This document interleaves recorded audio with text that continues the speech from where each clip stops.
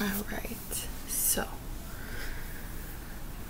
hello, I'm Chalet, and today I'm going to be showing you how to wrap your breasts with a sarong.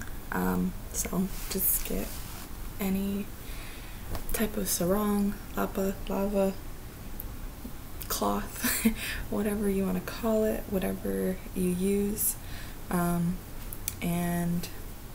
let's see. I normally fold it in half like this, yeah.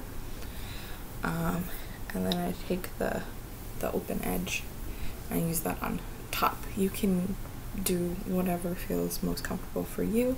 I'm wearing a shirt right now for obvious reasons, but normally I'm not. I just do this bare-chested right on my breasts.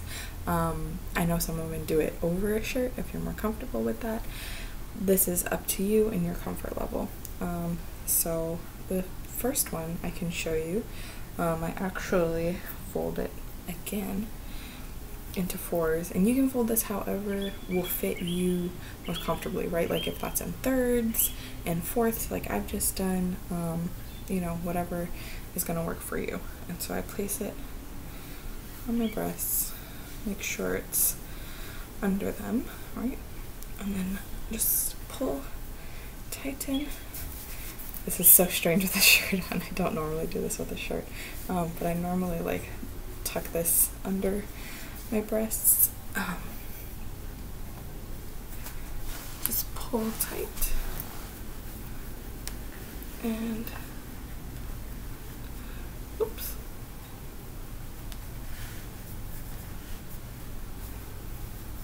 And then tie in the back, and you can make it super tight, right? If you want to, just go as tight as you can, and that feels pretty great, pretty easy, simple, right? Let's see. And I was asked to do this video, right, as kind of a bra alternative, especially for bigger chested women. After you have kids, when you're breastfeeding and your breasts become just really sensitive, and bras, we know, aren't really the best actually, for support if that's what you're looking for. Another one I like to do is tying on the side, and you have a little bit more control, or you can more easily, I guess, tighten it this way.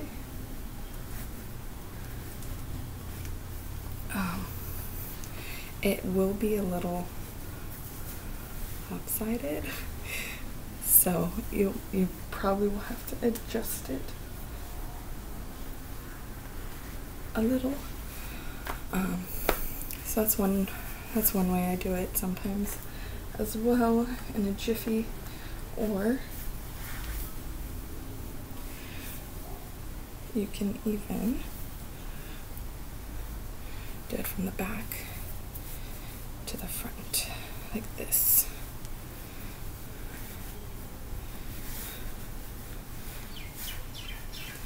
And tie like this. There, yeah. That's pretty comfortable. Again, you can let's see, another way I do it is I'll have it folded in fourths, right, and then open it in the front actually, to create more, you know, bigger fabric for my breasts like this. Pull it around so that it can cover my whole breast.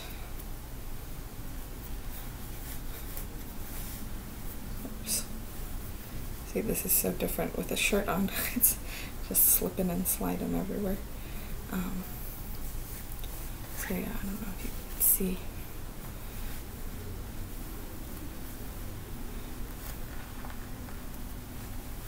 That, and this will take some practice, some getting used to. I've been doing this since I started having kids, so I've just kind of come up with a bunch of different things for myself.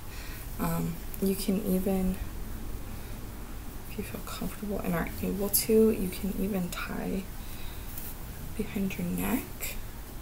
I'm not usually able to do that. This usually takes up most of the rest of the fabric to tie, but if you're smaller, you may be able to tie it around your neck. See how that goes?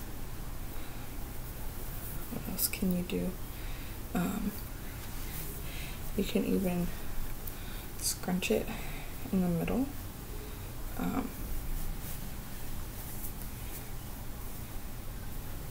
Nope. What am I thinking of? Ah, the twist. That's what I do, where I actually fold it back in half. Oops. Okay, so fold it back in half and twist it. There you go.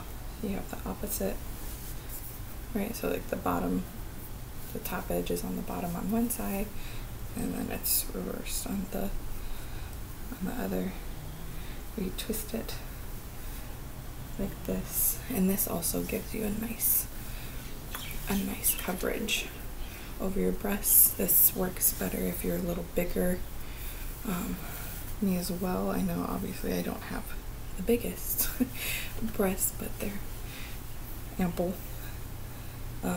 So this is one that I like as well. That's very comfortable, and is usually lasts, stays a little longer.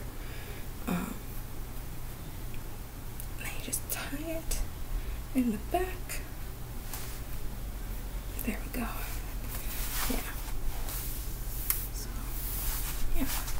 So that's one way that I like to do it. Sarongs are my favorite pregnancy tool. Honestly, they're so versatile and easy to use for labor as well, or any just pregnancy discomforts. When I'm pregnant, I like to wrap my belly with it.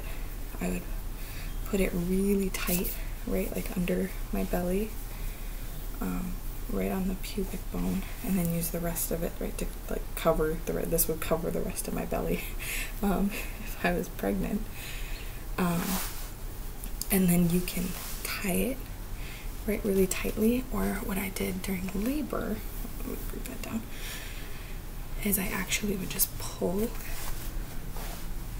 I would just pull and squeeze on myself when I was having contractions, and that provided a really nice counter pressure during labor, or just when I needed the support. Because when you do this, right, what happens is it lifts up the muscles, your belly, and it also is squeezing on your hips and hitting pressure points back here because of where it's crossing, right?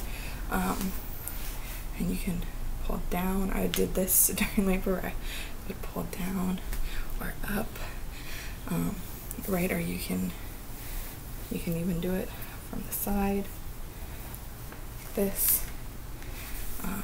That might feel good as well. Yeah, so lots of different techniques. I encourage you to play around with it and see what feels most comfortable for you. Like I said, the easiest one is just to wrap and go like this. That's the easiest, simplest method. So yeah, thanks for joining me.